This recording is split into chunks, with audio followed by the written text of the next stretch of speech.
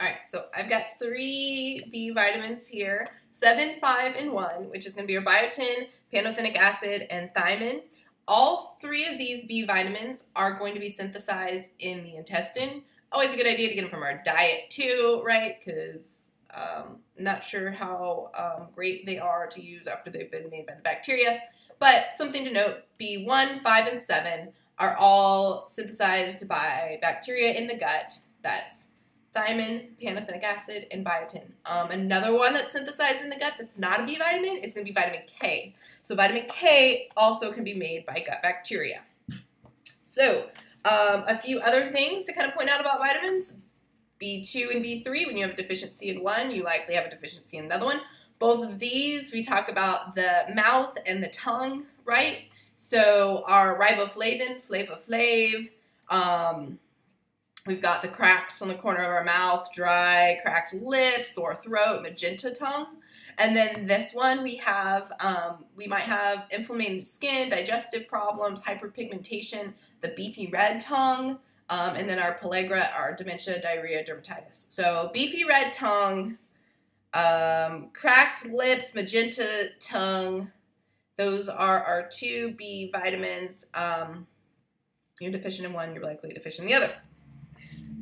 What else do I got for you? I have our anemias. So I've got 3 of them that deal with anemias. We've got, here we go, 6, 9, and 12. B6, you might just see anemia or the peripheral neuropathy, and this is because B12 needs B6, okay? So big B6. Our B9, sorry, megablastic anemia, microcytic anemia. That's going to be also seen in our B12. So B12 and B9 are both megablastic and microcytic. Our big difference here, we also have pernicious anemia if you have a removal of part of the bowel. And this can be masked by a folate supplement. And you might see B12 more in elderly dementia confusion versus your folate, fatigue, diarrhea. So maybe folate, think pregnant women, and they're more fatigued, maybe have diarrhea. And then our B12, we've got our confused dementia elderly folks who don't have that gastric juice that has the intrinsic factor that's needed.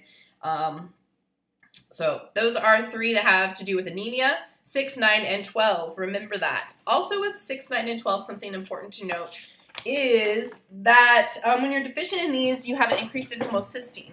That's bad. Homocysteine increases our risk for cardiovascular disease. So when B6, 9, and 12, when we don't have them and protein's broken down, those protein parts form homocysteine. So that's why we need those B12s to kind of scavenger and take those little things away. So homocysteine isn't created. Because we don't have it, increased homocysteine, that's bad, causes cardiovascular disease increase. That's all I got for B vitamins today.